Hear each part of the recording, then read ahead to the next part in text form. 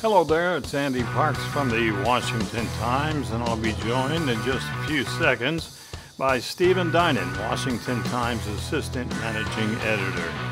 But first, as a listener to my podcast, you qualify to receive a 50% discount on an annual digital subscription to the Washington Times.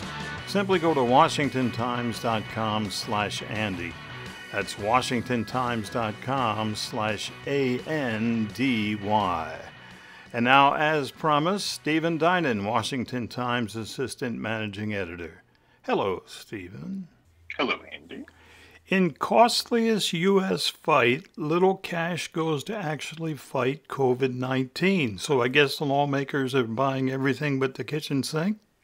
Yes, everything but the kitchen sink, and apparently enough. They also had not bought enough tests, enough vaccines. Oh, actually, we probably do have enough vaccines, but enough tests, enough masks, as we've discovered as we rushed amid the Omicron surge to suddenly buy more masks and tests. So this is a story we took a look at coronavirus spending over the last 2 years, and it turns out if you take the amount of money that's been spent, $6 trillion obligated by Congress, and compare that to the cost for World War II, adjusted for inflation, we've spent more than we did to defeat the Nazis in Imperial Japan, which is sort of stunning to think that a global war effort over 4 years did not cost as much as our current sort of, I wouldn't necessarily say losing, but not necessarily winning battle over the coronavirus. The key part to the story is that of the amount we spent, and estimates differ because it depends on what you want to include in actual spending to fight the virus, but somewhere between, say, 6 and maybe 12, 15% of that 6 trillion has actually gone to pay hospitals to care for coronavirus patients, pay for testing, pay for distribution, vaccine development and distribution. We're talking about $800 billion out of the 6 trillion that we have allocated. Most of the money was spent on things like propping up businesses, unemployment benefits, things to sort of blunt the economic impacts of the virus. And then a whole lot of the money was spent on just random wish list things that Congress had, like a pension bailout for private companies that have mismanaged their pensions. So it's really sort of sobering when you think about the cost of the coronavirus effort compared to World War II and how well we're doing or not doing. One other quick comparison that really sort of drives this home. Globally, all the countries on the globe have spent a total in US dollars of about maybe 10 and 11 trillion dollars on coronavirus, which means that the US has spent basically half of the total global spending on coronavirus. If you want to measure it a different way, it's by gross domestic product. The US has spent about a quarter of its GDP on coronavirus. South Korea has spent maybe 6% of its GDP on coronavirus. South Korea's death rate is 20 times better than the US. So just some sort of measures about how much we've blown and how little we've gotten back for that spending. Wow. Arizona Attorney General rules border surge is an invasion and the state can defend itself. And I also saw an update they can actually use force. Yeah, this is Mark Brnovich, a Republican Attorney General, who really interesting opinion he issued on a number of different levels. He says that the Constitution contains a couple of different references to invasion and to sort of the government's obligations. One section says that the federal government has a duty to guarantee states a republican form of government and to protect them from invasion. Another section, actually, it's interesting, it's sort of a bar. It says states cannot raise armies or build a navy and engage in war making except in instances of invasion.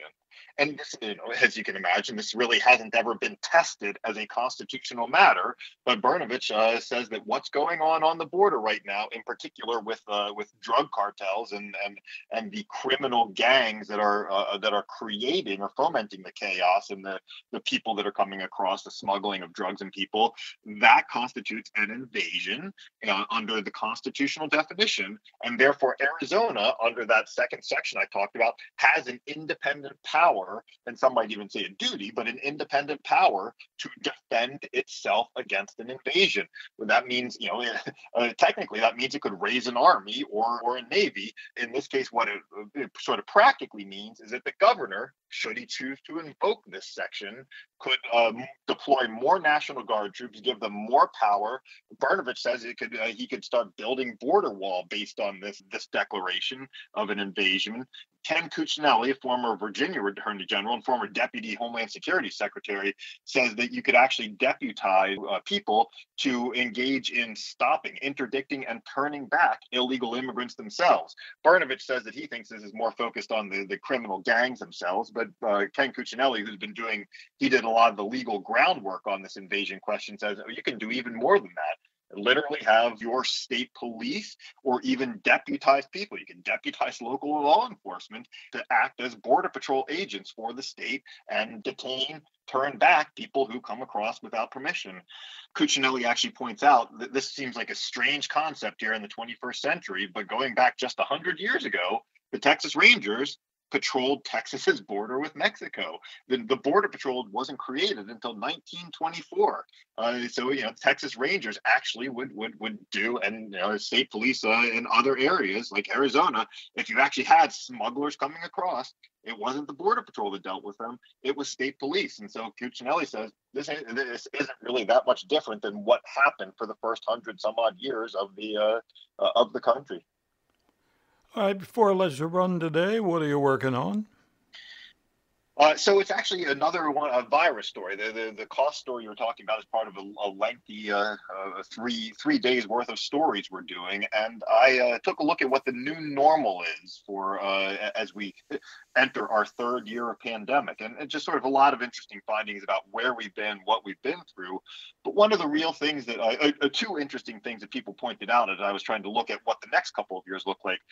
One doctor said, in addition to the death, there are, and we hear a lot about things like short COVID and long COVID, but in addition to that, there are probably millions of people who've ended up with things like renal failure and heart problems from having contracted COVID, actual scars from COVID. And that's going to be a problem we're dealing with for years. The medical world's going to be dealing with for years. Another lasting impact is just sort of the changes in interpersonal interactions and the debates as we sort of emerge from COVID about getting back to interpersonal interactions, really fascinating. And we're going to have to, as a society, sort of work through things. Just sort of a personal note, I went, first time in 2 years, went to a non-grocery store public building for a reporting event and found myself shaking hands with sheriffs at the National Sheriff's Association, and found that they're literally the first non-family people that I've probably shaken hands with in 2 years. And it was an interesting interaction. I found myself sort of pausing afterwards, thinking how easily I went back into that. Those are the sorts of things as we come out of the pandemic, we're going to have to think about, do we go back to those traditions of greeting and interpersonal interaction or not? So a lot of interesting questions that get raised in this story. You can read all of Stephen Dinan's stories at WashingtonTimes.com. As always, thank you, Stephen. My pleasure, Andy. Washington Times Assistant Managing Editor, Stephen Dinan.